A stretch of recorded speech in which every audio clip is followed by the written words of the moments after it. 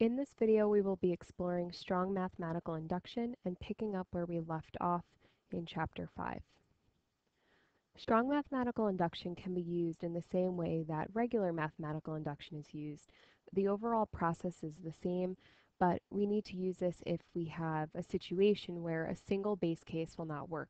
So for example, showing P of 2 is not sufficient. You might need P of 0 and P of 1 as well.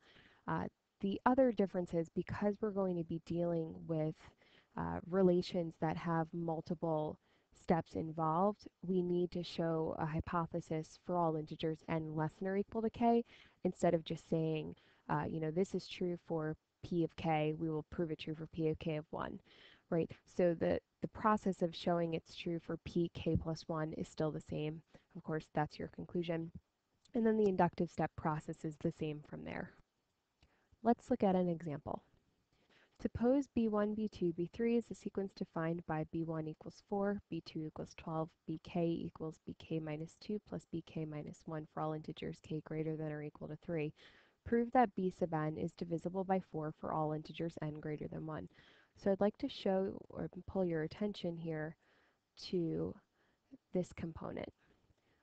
As soon as you see we have, this is what we call a second order relation because we have 1 and 2 previous terms involved, we have to use strong mathematical induction. So let us start out by showing our base case. So this is again the same general process as before. We'll have our base case, then state our hypotheses, and go from there. Now, our goal is to show that if we can make this work for B1 and also for B2, well, we know those are true. Let's show this then for the next possible case, right? Because we said k greater than or equal to 3. So let us look at B sub 3. Now, according to this formula, B3 is equal to B, k minus 2 makes that 1, plus k minus 1 makes that 2. And in our startup here, they gave us B1 and B2. So those values are 4 plus 12, which gives us 16.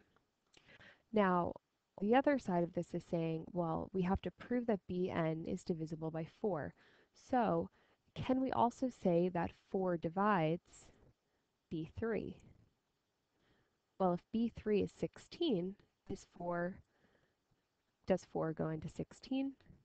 And this is true because 4 times an integer, 4, gives us 16. So we've shown that our base case works out. Now, let's move on to our hypotheses. We will assume that this is true for all n less than or equal to k. And we're talking about here what we're trying to show, the divisible by 4 component. So we will assume b sub k is divisible by 4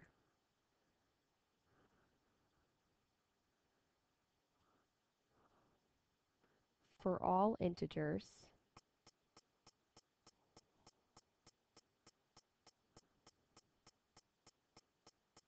n less than or equal to k.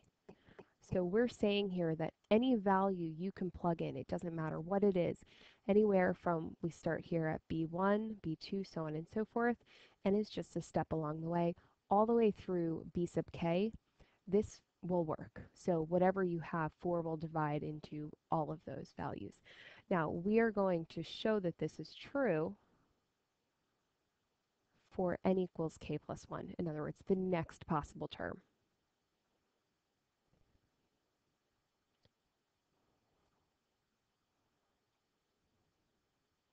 And again, this is our goal. So can we show that 4 divides b sub k plus 1? Let's go ahead and consider for a moment b sub k plus 1.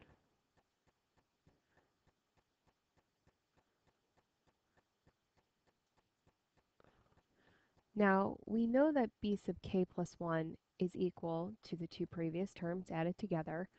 So b sub k plus 1 minus 2 is k minus 1 plus b sub k plus 1 minus 1 is just b sub k.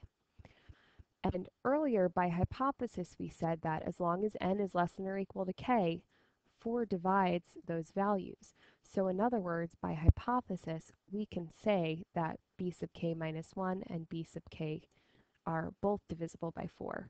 In other words, by hypothesis,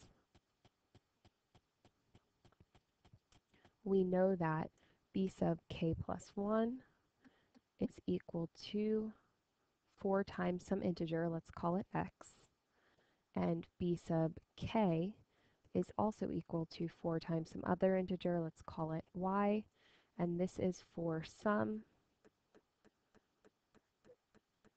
x and y in the integers.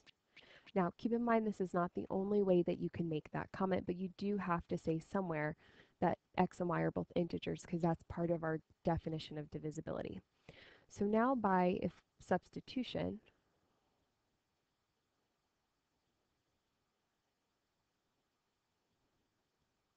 plug in what we know. B sub k plus 1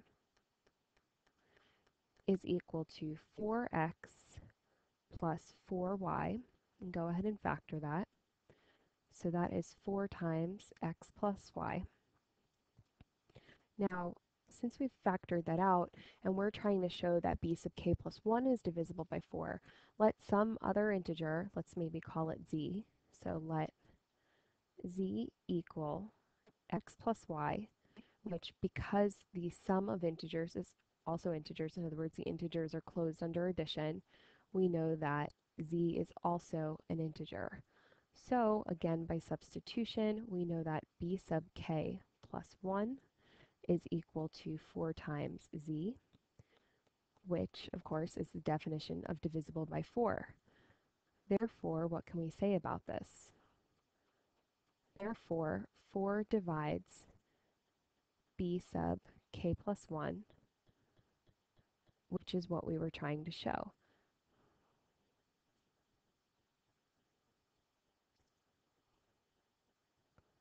So then by strong mathematical induction, or just strong induction,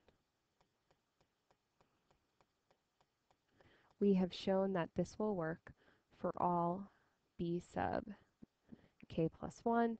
In other words, that b sub k, b sub n is divisible by 4.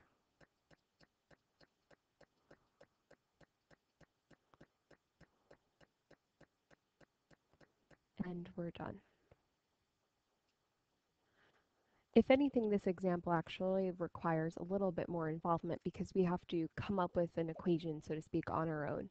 There are other examples where it's just nothing but substitution throughout, and we'll take a look at one of those in the next part of this video.